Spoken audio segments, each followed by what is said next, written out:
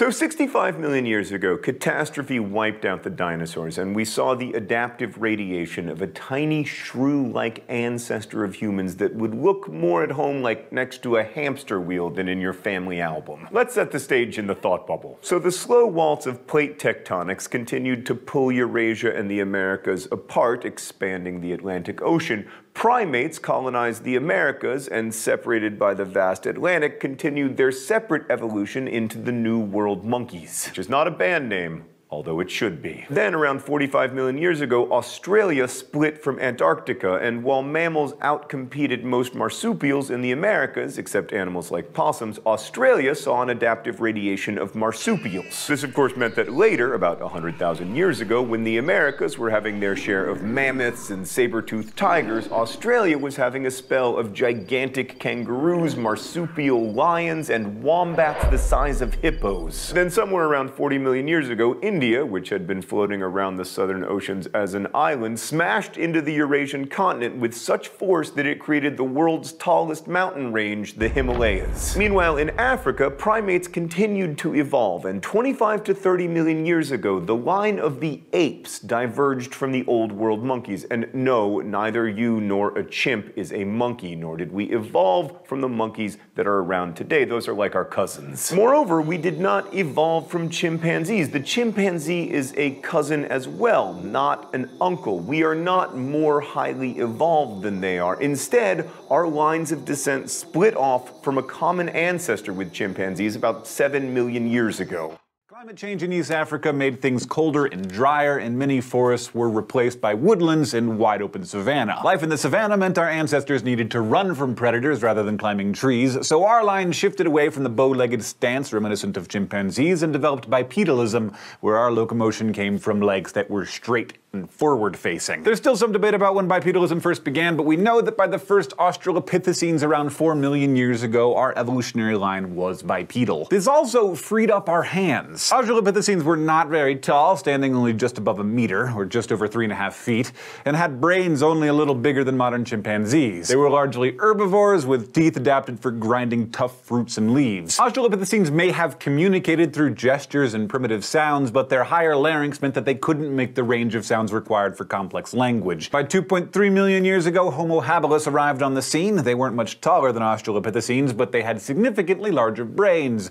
though still a lot smaller than later species. Excitingly, Homo habilis is known to have hit flakes off of stones to use them for cutting. Now, lots of species use tools. For instance, chimpanzees use sticks for fishing termites out of the ground, and they use rock hammers and leaf sponges and branch levers and banana leaf umbrellas. A lot of these skills don't seem to arise spontaneously just because of the intelligence of individuals, but like in the case of termite fishing, chimpanzees pass the information on by imitation. Primate see, primate do. In a way, this social learning is sort of cultural, yet succeeding generations of chimpanzees don't accumulate information, tinker with it, and improve upon it, so that after 100 years, chimpanzees are owners of highly efficient and wealthy termite fishing corporations. Similarly, as impressive as Homo habilis' stoneworking abilities are, we see very little sign of technological improvement over the thousands and thousands of years that habilis existed. Same goes for Homo ergaster erectus, who was around 1.9 million years ago. Homo ergaster erectus had an even bigger brain, was taller, and they even seemed intelligent and adaptable enough to move into different environments across the old world. They may have even begun our first clumsy attempts at fire, which is vital for cooking meat and vegetables, opening up opportunities for more energy and even more brain growth. But still, there's not much sign of technological improvement. Their tools got the job done. If it ain't broke, don't fix it. Yet 1.78 million years ago, we do see Homo ergaster creating a wide new range of teardrop hand axes in Kenya. By 1.5 million years ago, these teardrop axes had rapidly become common and had improved in quality and were shaped with a flat edge into multi-purpose picks, cleavers, and so forth. Archaeologists see this as the first possible sign of tinkering and improvement of technology that may have been transmitted by social learning. A faint glimmer of something new.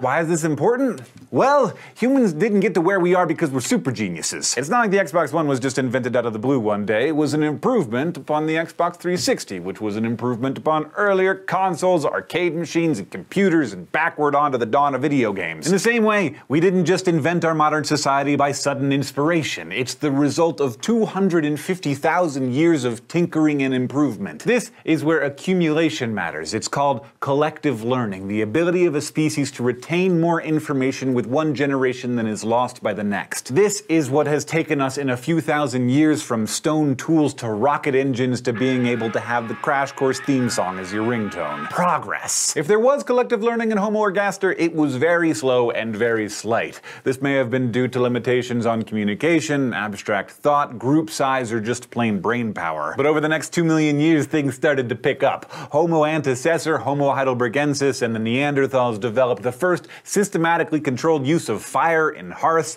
the first blade tools, the earliest wooden spears, the earliest use of composite tools, where stone was fastened to wood, all before Homo sapiens were ever heard of around 250,000 years ago. Neanderthals even moved into colder climates where they were compelled to invent clothing. They used complex tool manufacture to produce sharp points in scrapers and hand axes and wood handles, and they improved their craft over time. While evolution by natural selection is a sort of learning mechanism that allows a species to adapt generation after generation with a lot of trial and error and death, collective learning allows for tinkering, adaptation, and improvement on a much faster scale with each generation and across generations without waiting for your genes to catch up. Anatomically similar Homo sapiens have been around for about 250,000 years, and throughout that time we've been expanding our toolkit from stone tools to shellfishing to trade and actual fishing, mining, and by 40,000 years ago we had art, including cave images, decorative beads, and other forms of jewelry, and even the world's oldest known musical instruments, flutes carved from mammoth ivory and bird bones. All this stuff came about as a result of collective learning. As long as you have a population of potential innovators who can keep dreaming up new ideas and remembering old ones, and an opportunity for those innovators to pass their ideas on to others,